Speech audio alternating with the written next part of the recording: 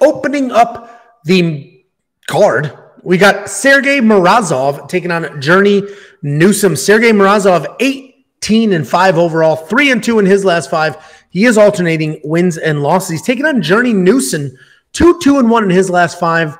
He should be 3-2 though, because there is a win in there that was overturned because he did some illegal drugs, Jacob. So they took that win away from him. This is going to be an interesting fight. I understand a lot of people love Sergey Morozov here. A lot of people love him. He's a busy striker, and he averages about 3 takedowns per fight. He's pretty decent everywhere.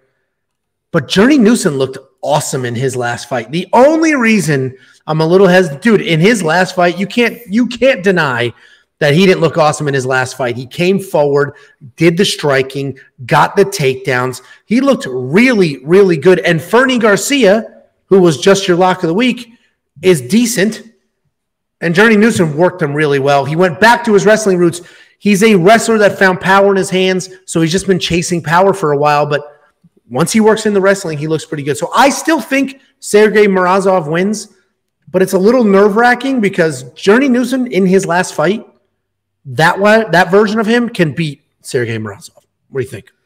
Yeah, the thing about that fight is, yes, he did look good, but he looked good because Fernie was kind of walking him down, but just kind of looking at him. I mean, Fernie was so low volume in that fight, just kind of following him along the fence. So Journey was able to keep distance, do it a lot. He threw a lot of spinning back kicks, but he did look, I mean, his striking did look improved. He had that 2-year layoff. He did look improved. He got the takedowns you mentioned, but I feel like that if he carries over that game plan to this one, it's going to be a Morozov fight because Journey not doing much, just kind of bounce around the outside. That's going to give Morozov the opportunity to get his own takedowns, and he's probably the little bit better striker. But I agree, this is closer than the odds say because Morozov sometimes doesn't, I don't want to say he abandons his wrestling, but he's kind of comfortable on his feet, and he will get into some brawls. And if you're getting into a brawl where Journey Newson, this all of a sudden turns into a 50-50 fight. So I think Morozov needs to come in, assert the takedowns early, not mess around on the feet, even though I think he does have a little bit of advantage as far as like technicality on the feet. But if this stays on the feet and Journey be able to stuff a few takedowns, you know, Morozov can take a shot, but how many shots can he really take, especially with the way Newsom's throwing lately?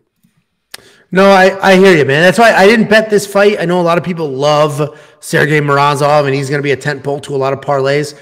I get it. He's a more talented guy. He should win this fight, but literally, Journey's last fight he looked incredible. So we're on the same side of the pick here. I'm a little less confident than you are, and we do have a super chat.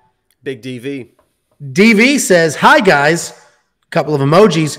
I saw Angelo's last video saying live stream was today. Yeah, we're doing it on Monday. Got to do a little work travel. So we're doing it on Monday instead of Tuesday. He's saying it's work travel, but it's a colonoscopy.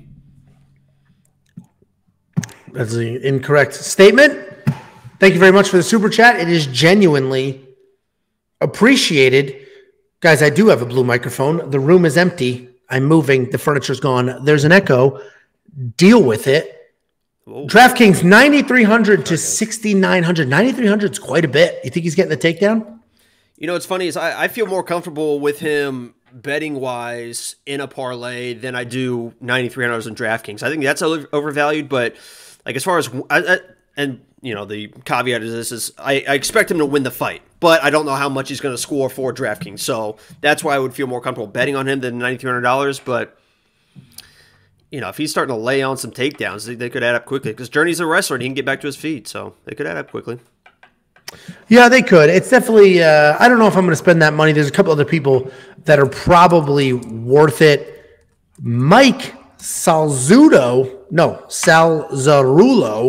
I'm a premium member, $2 super chat. He says he appreciates us. Thank you very much, Mike. Genuinely appreciated. You're just telling everybody I'm getting a colonoscopy and they all believe it. Well, I mean, it's about that time. You haven't done that yet? I think you're supposed to do that.